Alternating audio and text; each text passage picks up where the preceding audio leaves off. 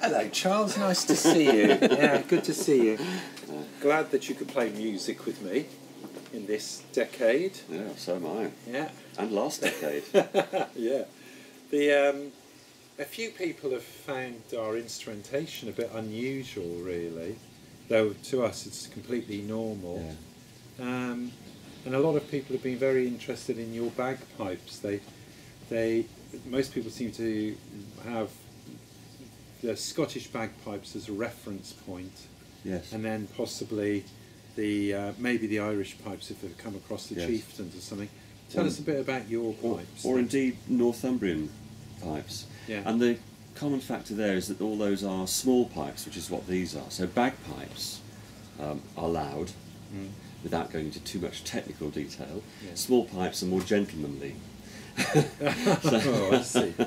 Good. These are actually the interesting ones. These are historical. They're a modern copy, but they first appeared at the beginning of the 17th century, and they would have been played all over Northern Europe.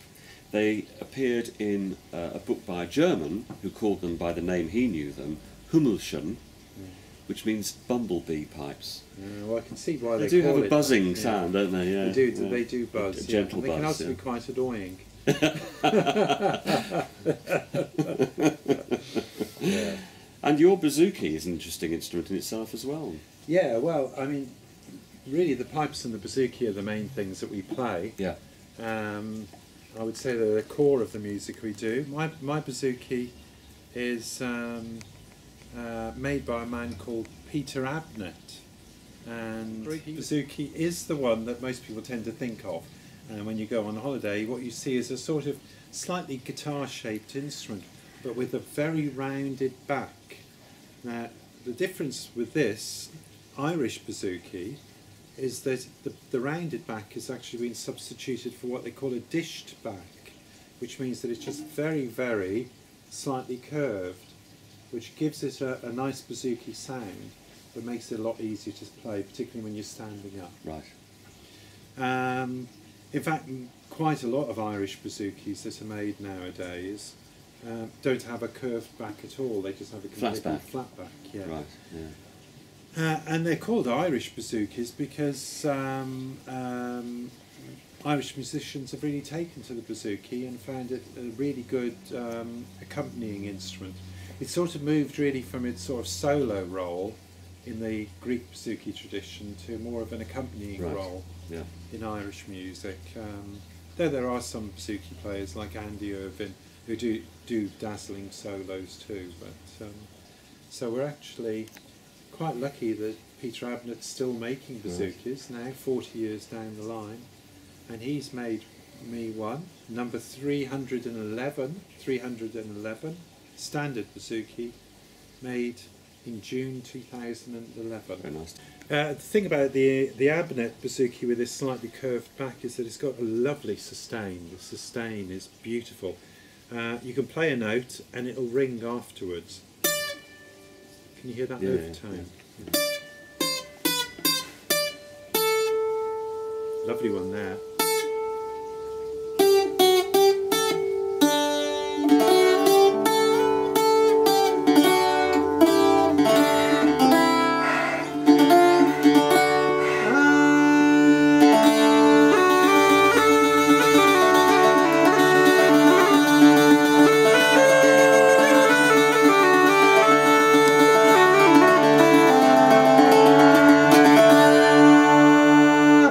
I ruin it by coming along and playing the pipes. but it's a fantastic. The bouzouki is really good for accompanying folk tunes, and it's partly because this will take us more into the music we play ourselves, but partly because if you like a lot of folk music, particularly early folk music, you'll find that a lot of it is written in what they call modes. And modal music is a little bit like Indian music, which is also written in modes. It's a way of writing that was done a long time ago, but has stayed with folk music, so that even modern folk musicians will still use modes. And you know a lot more about modes and diatonic than I do. Well, you mentioned the word diatonic. I mean, in simple terms, I suppose it's just that diatonic means major, minor harmonies, which is what we're used to in most popular music today, as well as in serious music of various types. Yeah, the modes. I suppose that brings us to why we choose the tunes that we do, because that was also the musical approach of the Middle Ages, wasn't it? Yeah. So people think of church modes is a phrase that is used when teaching music, but it's not strictly true to say that that's where they come from. It was common throughout music making in Europe, certainly Northern Europe, right from maybe the 12th century, which is really the earliest music that we have records of now. I don't mean CDs, but written record of. Right the way through, as you've quite rightly said, to folk music today. Yeah. And there are about 8 to 12 major modes, are there? Like Dorian and heptatonic and yes, if pentatonic. Well, these are two things. I mean, you've mentioned Indian music as well, which is very complex. The Dorian mode you've mentioned, which is a particular gap between notes as you go up a scale, and there are various other types of modes. And then you mentioned heptatonic and pentatonic. This refers to the number of notes there are within that octave scale. We don't usually bother with that sort of stuff, do we? We just listen hard and play. We just play, yeah. But it helps to have learnt that stuff in the past, so that we know the world, the sound world that we're in when we play these medieval tunes that we've based a lot of the of our repertoire on. And a lot of the stuff that we do play is modal. As we said, and it does help having instruments that drone, yes, because it gives you more room to play within the modes and to do lots of things like counter melodies and that unusual harmonies that if you were just playing, say, on a piano, you'd be really sort of dragged towards playing in a diatonic way. Yes. And yes, you would. That would not necessarily work that well with the music. The drones actually add unexpected harmonies, because you inevitably, if you're playing a tune which uses many notes within a scale, if you've got a couple of fixed notes, one fixed note or more, then that becomes a seventh or a sixth or a fourth or a second. So these odd harmonies that sound like discords, possibly to some ears, are actually part of the harmony that goes with playing drone instruments. We do a lot of discords.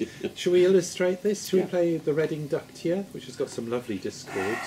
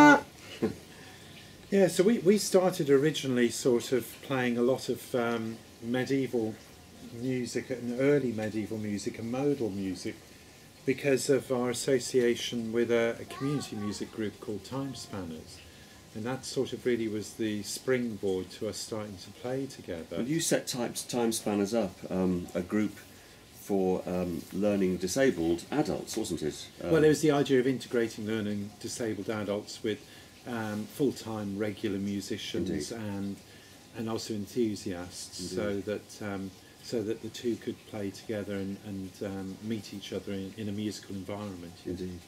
And I remember you asking me to the first session and the group had already got together and knew each other and played some percussion together with you using bouzouki and other instruments, guitar as well, I think, at the time, and others. And you asked me to come along with pipes, these or some others, I can't remember, and just improvise or play some medieval tunes that I had in my repertoire at the time, and see how the two elements would mix, and they mixed for a good 10 years, I think. It did, 10 years, and the idea, as you can guess from time spanners, is to not limit ourselves to music from the last 10 or 20 or 30 years, but to cherry pick everything from the last 1,000 years. Indeed. Yeah. And in fact there was a millennium project, so that's sort of how it started, but then it turned into a regular music group. So I suppose the early music and the medieval music was a sort of starting point for us playing together, but quite quickly we started bringing in other things like folk songs, more modern folk songs. Well, there's quite a lot of stuff from your old repertoire playing as a solo artist, as well as with bands through the 80s and 90s, which we've explored and I think given new breath to. And then I've brought some of the tunes that I've known from working again with other groups in recent years, and we seem to get on quite well musically with those different influences. Yeah, we do, and I think I mean, it's some of the tunes that we choose are several hundred years later than medieval music, but they sit quite well beside each other. And Cockleshell's Lily Bolero is a really these good are 17th example. century tunes, so they're quite a lot later than the medieval ones, but they seem to fit in smoothly into the repertoire. They don't seem to jar at all, do they? No. Some of the instruments and music that was brought back from the Crusades is very much in that line. And in Mediterranean fact, and Middle Eastern. So indeed, things like the shawm, the bouzouki, the what else? Tamburo, all those. Yes, things. Yeah, absolutely. Yeah, we're very much Middle Eastern, Mediterranean, and the Crusaders love the sound of it, just like they love the taste of spices, and they love the bright colours. And that fed in, of course, to music then from later 16th and 17th centuries. So there is a historical musical link there, which you could follow if you were so inclined. So it's been quite easy with a lot of the tunes we play, especially the medieval tunes, to add what they call in Greek and Turkish music a taksim, an introduction to the tune, so that you're not throwing the tune straight at people, but you give them a minute or two, or half a minute, to get accustomed to the sound. The sound world that they're in. Yes. So we're going to play a taksim, which we play at the beginning of a tune called Stella Splendens.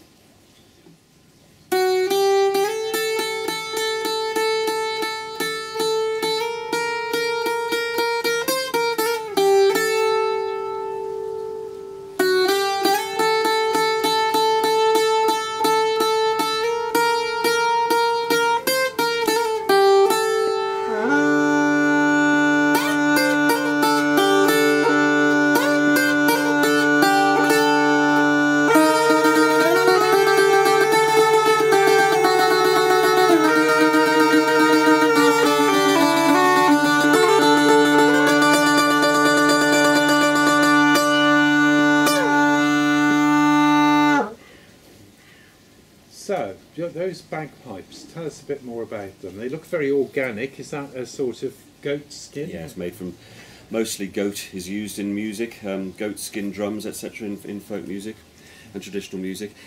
Basically what you've got is, you mentioned shawms earlier coming over with the Crusades, and basically what you've got is a shawm in a bag, and that can be played on its own.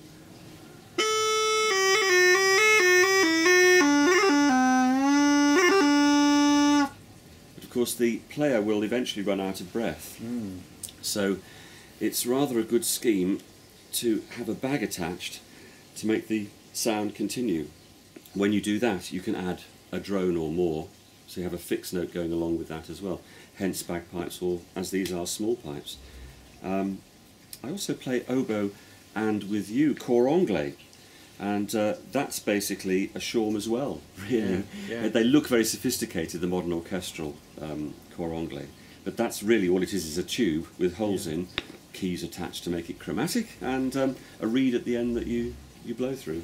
Yeah, Same so thing really. very much reeds is Yes, what you play. reeds, exactly. But you do play pipe Double and reeds. tabor as well. Yeah. Yes, a little bit of pipe and tabor, and you of course play a Middle Eastern drum. Called darabuka.